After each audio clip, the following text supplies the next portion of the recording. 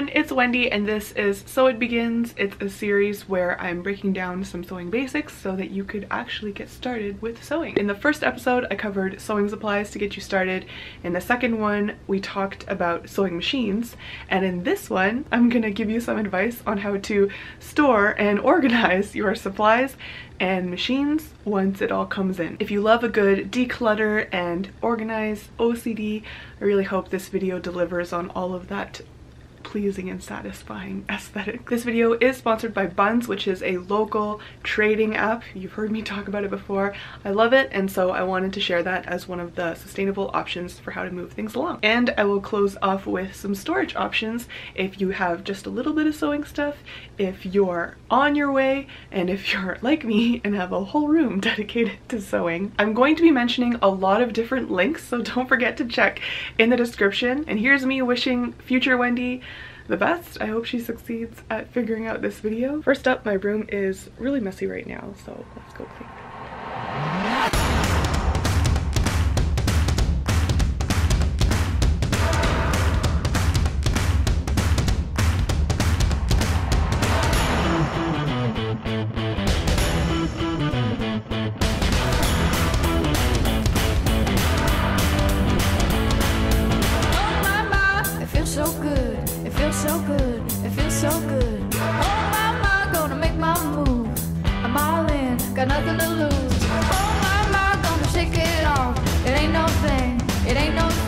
I didn't think I had a lot of clothes, but you'd be surprised. Doing what I want, gonna do my thing, way up high and take it low.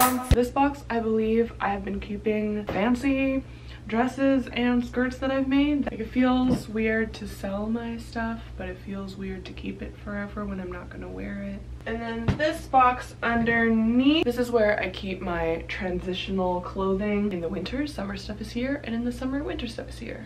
Okay. Feeling right from head to toe, light it up and let it roll. Here I go. Why did I make so many dresses? For the items that I feel like I can still get value out of, I've been using an app called Buns, as you guys probably know. And here people post stuff that they're looking to trade. They feel like it's not garbage yet and it could still get some love in someone else's hands. So I go here, I can take a photo. Let me just do this so I can show you how it works. And then here we can make it whatever it's called, describe it, and we can publish it. Earlier today I posted my old iPhone cases. Hit me up for that banana protector, foam hair curlers, marble contact paper. These are the storage boxes that I decided I don't need anymore, so people can check out photos of them. There's a little map to show what region I'm in. I think people have already been messaging me about those. So with this person, she's interested in my crepe paper, so we're talking about that. This person, I'm getting rid of my IKEA desk, and I noticed that she has shoe spray. I don't know who's really winning out of this, but I'm happy about it, so there we are. Bye-bye. Okay, I just want to jump in here. Sorry, I have a minute. If you're looking to declutter, give Buns a try. It kind of just takes enough people in a neighborhood to get it going, and then there's so much fun to be had. Dan always complains that I'm kind of addicted to Buns. It's kind of nice too because there's a sustainability aspect in me passing on something instead of throwing it in the trash, and also me getting something from other people that didn't have to get thrown into their trash.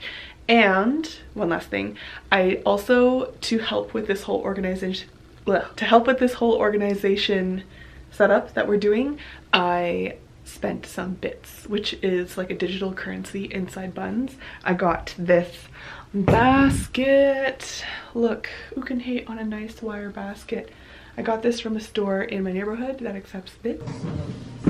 Thank you. I can put it in my own bag. Okay, cool. Now let's get organized.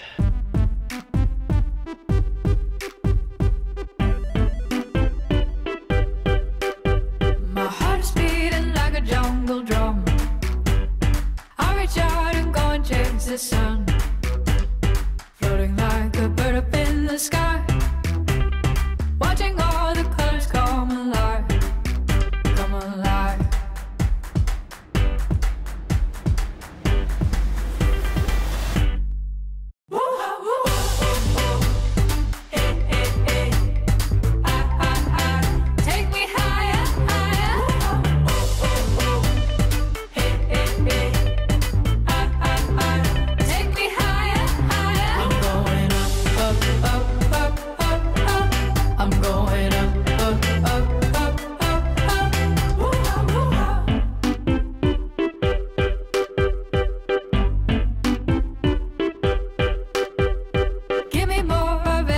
everything you got. I can't get enough and I can't stop. Something started, got me feeling new. Dan is going to help me show how I organize. I didn't know I was a guest in this. I'm just filming. Just filming. Okay, this is where I sit to do my sewing. I can link all of the supplies in the description so I don't have to describe it all. But this is my chair. I sit here.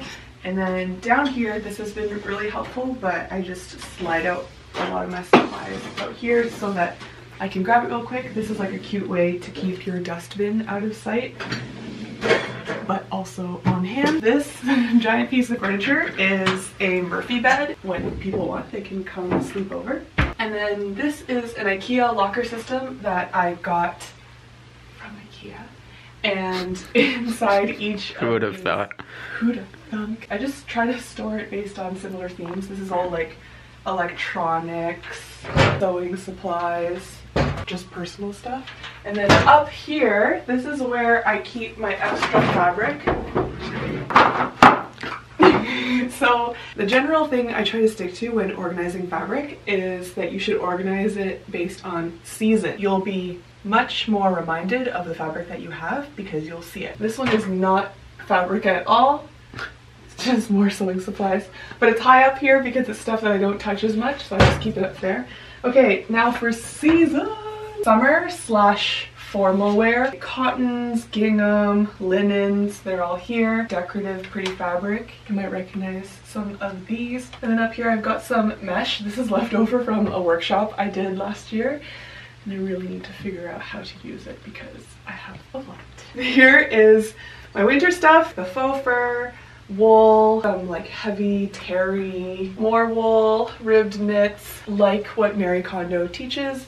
Folding it in a way where you can see all of it so that you do not forget that they exist and then accidentally buy more fabric, which happens all the time. No one can relate to that. The pegboard, just because this is my own studio space, it's kind of nice to actually put all my tools where I can see them and reach them easily. I actually really am into this bobbin thing because they're just like, they hold it so perfectly. Little baskets, these are from the dollar store. These are just like the standard storage units you can get. I've got all my threads there. And then here I tried to make it feel like a little shop. So I have all my supplies hanging and you can see the elastics, ribbons, regular zippers, invisible slash decorative zippers. And then down here is just like a mess of projects waiting to happen. My sewing machine and my Judy. The backdrops? Backdrops? Oh yeah! I got like my whole mess of tripods. And then this is the backdrop system. Super easy to use. I just adjust these to change the colors. All I have ever needed to film my little sequences, even though it looks like I have a big backdrop. It's not that big. Could be bigger, but maybe someday. So that's what my place looks like when I get to use a whole room for my sewing and filming setup. If you have your own sewing space, I really recommend pegboard, some lockers, and then inside the lockers just do like all kinds of clear storage so you can see all the stuff that you have. And then the other thing I really love is my under the desk drawer, because then I don't even have to get up from my chair. I just like sit there, grab the things I need, and keep going. Thank you, Buns, for sponsoring this video. Last time I talked about Buns, a whole bunch of you jumped on it and added me, which was so sweet. If you want to trade with me, I'm in the GTA and you can find me on Buns with Wendy. And that's it for this third episode of So It Begins. Let me know what you want to see in episode 4. Bye!